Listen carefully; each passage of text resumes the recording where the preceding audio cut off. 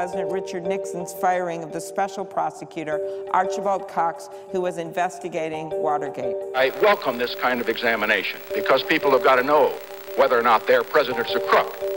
Well, I'm not a crook.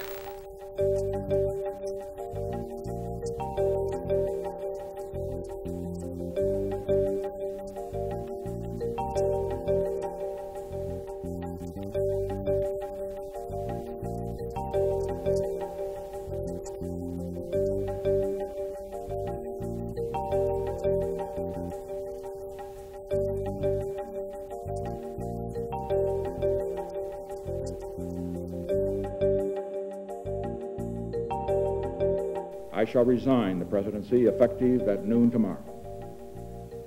Vice President Ford will be sworn in as president at that hour in this office.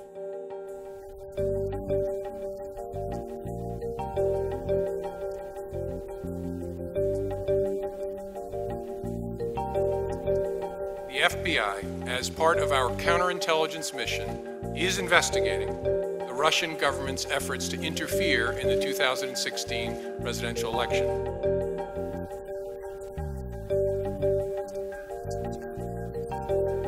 Why did you fire Director Comey? Because he wasn't doing a good job, very simply. He was not doing a good job.